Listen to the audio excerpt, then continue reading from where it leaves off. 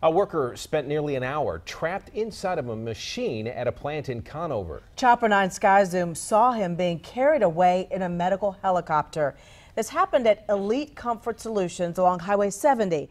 Our Dave Fairdy first broke the news about the rescue. He has the latest on the investigation and other calls to that plant. Dave? Erica, if you look behind me, you can see the new Fire Station 2 here in Conover. It's about a mile, maybe even less than a mile from the plant where everything happened this afternoon.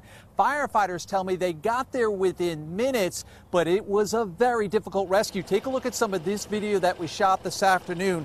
The company, I'm told, makes foam for beds, furniture, and automobiles. Firefighters say a worker at Elite Comfort Solution was on a compressor that compresses that foam when he got trapped in some of the equipment. Channel 9 has learned the employee was cleaning a cut bar when he got pulled under a roller and has serious injuries to his legs. Firefighters say they work closely with EMS and the maintenance workers there at the plant to free the employee because it took so long. They actually had a medical helicopter set down right in the parking lot. Firefighters say it took a lot of teamwork to free that employee.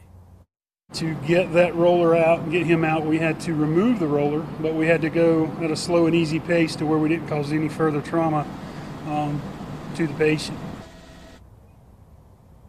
And just within the last 2 months, firefighters have also responded to the company for a fire when some foam there caught some fire. We did some checking this afternoon and we found out that there are no local OSHA issues right now at the company here in Conover, but there's an open case in Georgia at one of their locations, and they're also fined at a location in California in 2017. Reporting live from Conover, now back to you.